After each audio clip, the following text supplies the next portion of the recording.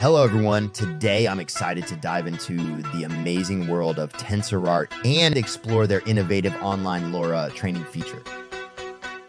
After clicking on the online training option, you'll be greeted by a user-friendly interface.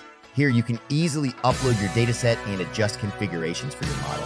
One of the highlight features is the ability to upload up to 1,000 images, enhancing the versatility and depth of your training process. For this demonstration, I'll be creating a LoRa model featuring Taylor Swift. To do this, you'll need to gather a collection of her photos. Once you have these, you can conveniently upload them or simply drag and drop all the Taylor Swift photos into here. While your photos upload, configure your LoRa's parameters. First, select a model theme. I'm going with realistic. Next, choose your base model, like XLA or basic models. Next, adjust the repeat and epochs to suit your needs. Finally, set a trigger word. For this demo, I'll use Taylor. The model effect preview displays sample images from our LoRa, particularly after the training is complete. It showcases different epochs of the trained models. This allows you to preview and select the best one before publishing or downloading. In professional mode, you gain access to advanced options such as setting the optimizer and tweaking the network dynamics. These features offer greater control for fine-tuning your LoRa model.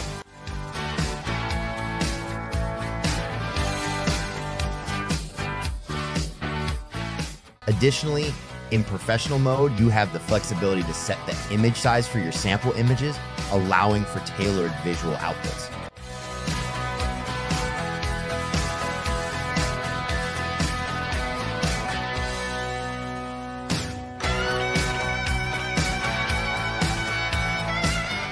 Once the upload is complete, the system automatically generates tags for each image. This means you won't have to manually add tags for individual images.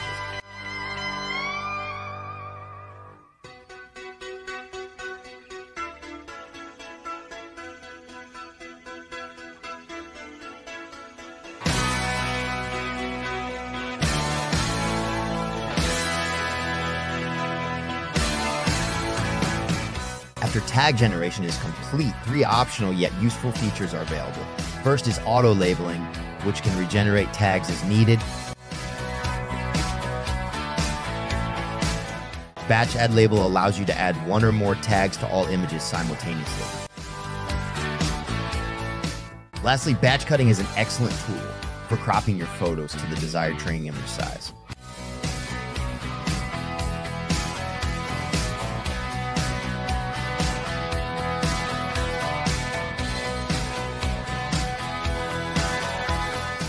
Great.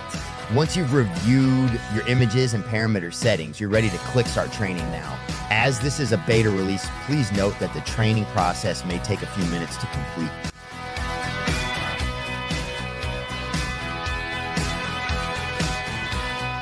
As mentioned earlier, since this is a beta release, the training process might take some time. You can safely leave the page and return later.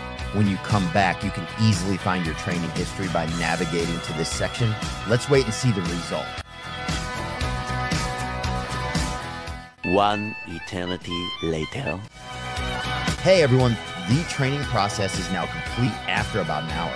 As you can see, we have 10 epochs just as we requested. You can now download or publish the one you choose. But first, let's select the one that's most suitable for you.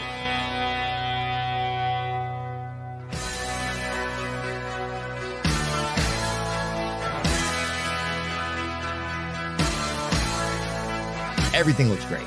So for this demo, I'm going to publish this particular model. To publish your model on TensorArt, start by creating a project. You can do this easily by clicking on this button.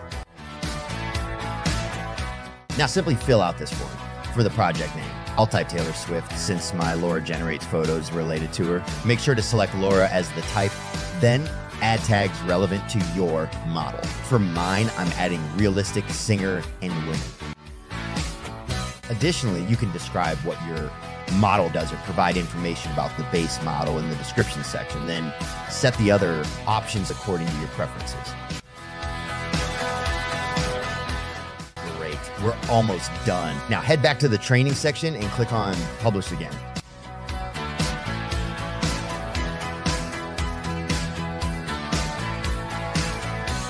Now select the newly created project from the list and click confirm. Next, fill in the form with your model details, just like I'm doing. Be sure to specifically fill in the trigger word and add some photos generated by your model.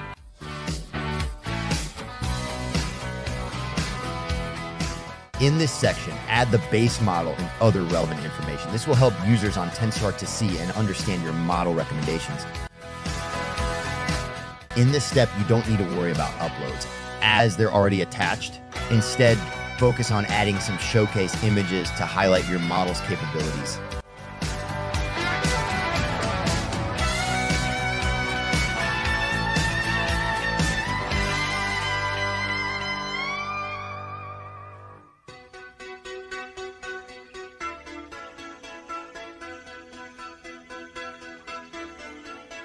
Great, we've done it. Your model is now deploying on TensorArt. This usually takes about 10 to 15 minutes, so take a break, grab some coffee, and come back shortly. Now click run and we'll test our LoRa on this platform. Since we've added recommendation data, it will alert us to use that here. So I'll click on use recommended.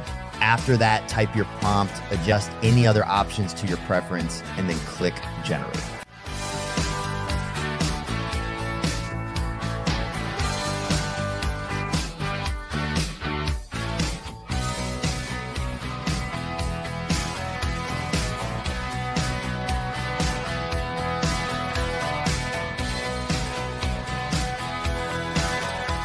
Fantastic. We've successfully completed it. This demonstration showcases the capabilities of TensorArt's model training. With your creativity, the possibilities are endless. Start exploring now. Also, don't forget to join my Discord server for giveaways and subscribe to my YouTube channel for more content like this. I'll see you in the next video. Happy generating.